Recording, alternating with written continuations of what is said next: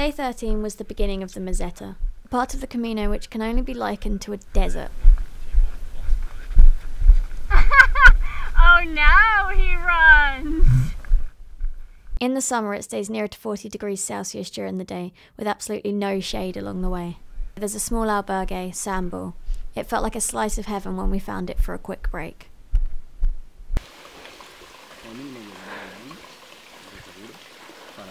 Once in Hontanas, it was ridiculously difficult to find a room, and we saw some pilgrims turned away. But we were lucky enough to get a room, and so we swiftly went off to find the pool.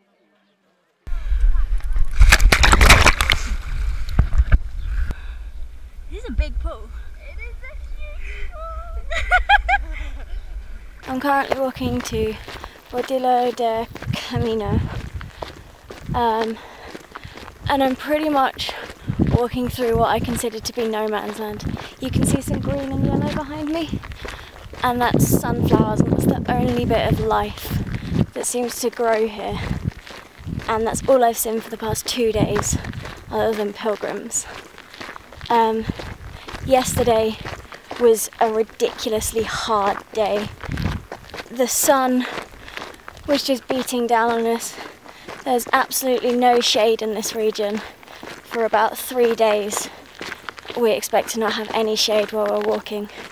So yesterday took me 9 hours when it would have usually only taken me 6.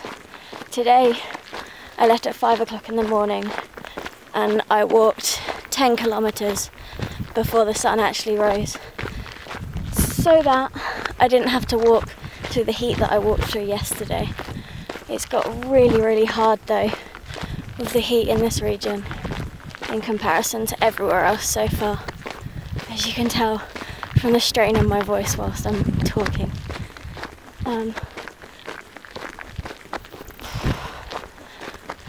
It got hard. The albergue we stayed in once we reached Bodilla del Camino was En el Camino. It was a really beautiful place and probably one of my favourites along the way for various reasons. The building was a really homey place with a cosy sitting area. The hospitaleros were super friendly and they had this fantastic garden with a small pool to cool off in. We chilled in the garden till the rain started and got our friend Florian to draw himself, before we went inside to plan the journey for the next day and then head to bed for another early start. Every time I walk past the bus stop I think, oh.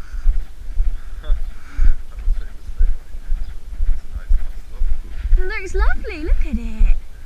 It looks lonely, like it might need someone to sit with it.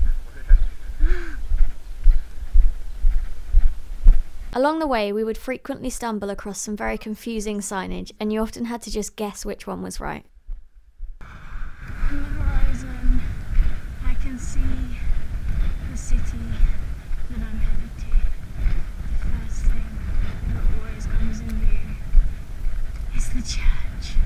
Today is, I believe, my 15th day walking, and I just feel like I've hit a wall. In the mornings I just don't want to get up, it's just not fun anymore. And I've heard a lot of people talking about a 2-week wall. So once you've done 2 weeks you feel so tired and like you could go home. And if that is a thing, I've definitely hit that wall.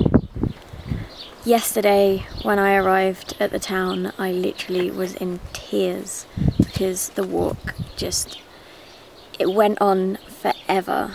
Once you left the second to last town, it felt like the next town, it just felt like it wasn't disappearing, you weren't getting further away.